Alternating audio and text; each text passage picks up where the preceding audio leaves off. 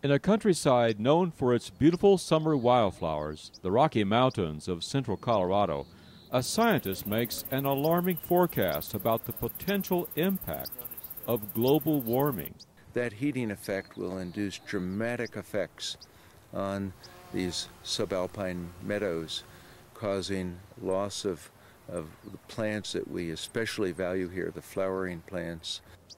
John Hart, a professor of biology at the University of California in Berkeley, runs an experiment to determine what would happen if the temperature was just 3 degrees warmer here year-round, like what is forecasted because of global warming.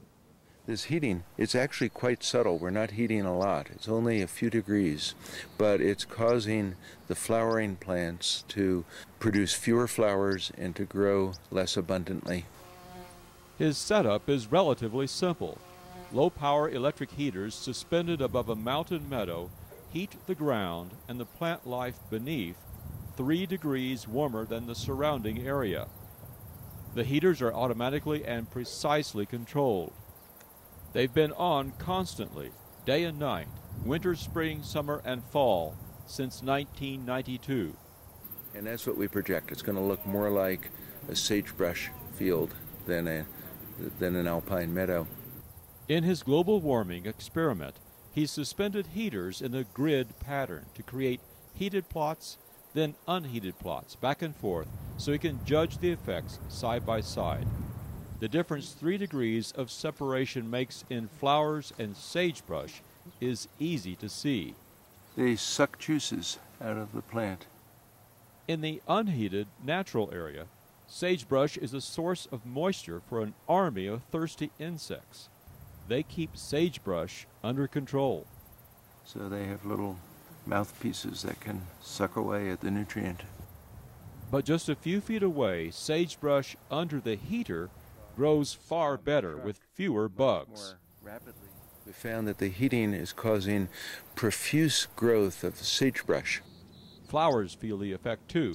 In natural areas, flowers grow thick, as they always do here, but a few feet away, where it's 3 degrees warmer, flowers are not as abundant. A graduate student helps John Hart measure the changes.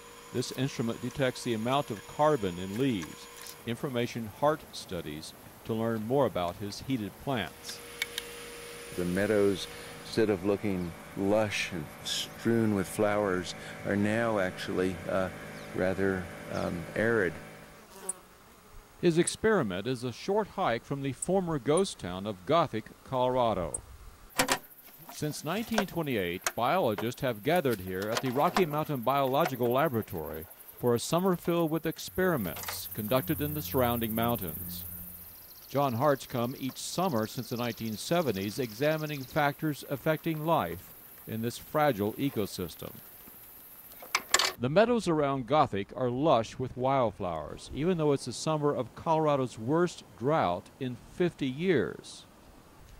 If global warming or long-term climate change does increase the year-round temperature here just a few degrees, John Hart predicts in decades to come, flowers could be crowded out by sagebrush. What may happen in this beautiful mountain valley could very well be seen in nature elsewhere. Global warming is more than just an ecological catastrophe. It will be a human catastrophe in all of its dimensions.